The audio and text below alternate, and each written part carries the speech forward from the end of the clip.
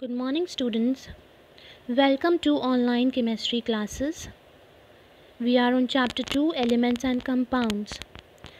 Topic for today is practicing symbols and chemical formula. So let us begin. Symbols of elements. Question number 1. Write the symbols of the following elements. First, beryllium, lead, argon, krypton, gold, aluminum, bismuth, silver, silicon, germanium. So this is the question. You have to write the symbol of the following elements.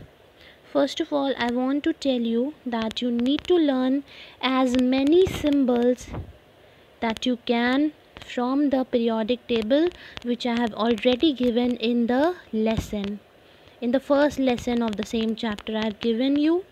So you have to learn as many symbols as you can from the periodic table with the name of the element. So the first element over here is beryllium. The symbol for beryllium is Be. Lead, symbol is Pb. Argon, symbol is Ar. Krypton, symbol is Kr. Gold, symbol is Au. Aluminum, symbol is Al. Bismuth, symbol is Bi. Silver, symbol is Ag. Silicon, symbol is Si. Germanium, symbol is Ge. So these are some of the common elements which I have given over here, but you need to learn as many as you can. Question number 2. Write the names of the following elements. Now the symbols are given. Now you have to write the names of the symbols. O is oxygen, C is carbon, Cu copper, Fe iron, H hydrogen, S sulfur, He helium, N nitrogen. So the questions in exam can come in both the ways. Either the name of the elements will be given, you have to write the symbol, or either the symbol will be given and you have to write the names. So these are two types of questions we have discussed. Question number 3. What does 2H2O represent? Now over here there is a compound given. Now you have to write all about what is this molecular formula representing here. Answer: 2H2O represents the following. The name of the compound. What will this formula represent? Name of the compound.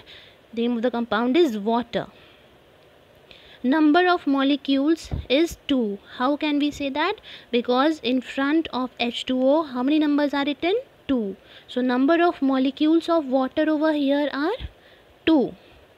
Constituent elements are again 2, which are H and O, hydrogen and oxygen.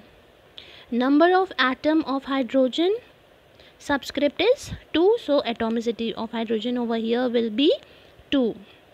Number of atom of oxygen, subscript nothing, means it is 1. So all these things are represented by the given chemical formula. Question number 4.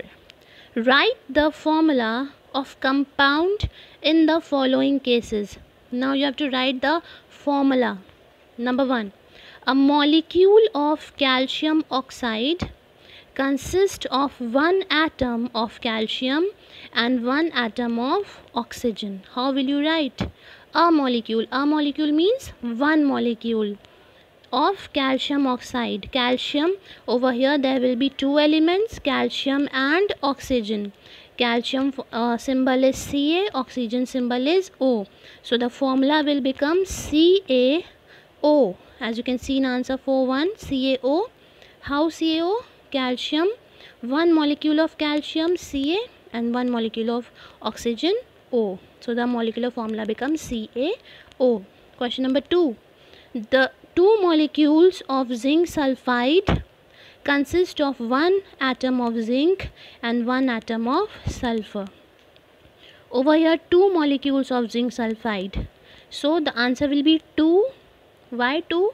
This 2 number is representing number of molecule. 2 molecule of zinc sulfide. 2 ZnS. Zn is zinc, one atom of zinc and one atom of sulfur, that is represented by S.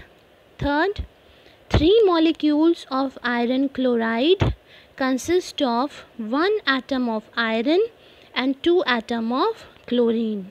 Over here how many molecules are asked? 3. So what will be the first number over here? 3. 3 molecules of iron chloride. In that how many atom of iron? 1 atom. So Fe. And how many atom of chlorine? Cl. 2 atoms. So Cl2. The formula become 3FeCl2. So this is another form of question which can come in the exam. You have to write the chemical formula. Now let us come on the keywords that we have discussed in this second chapter. Elements.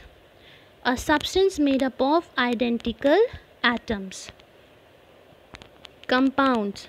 A substance made up of 2 or more elements chemically combined in a fixed proportion. Molecule of elements contains atom of same elements. Molecule of compound contains atom of different elements. Symbol, shorthand notation of writing names of elements. So that is all for today's class. Thank you students. The chapter is completed. Do revise the previous topic and clear your doubts if any. Have a good day.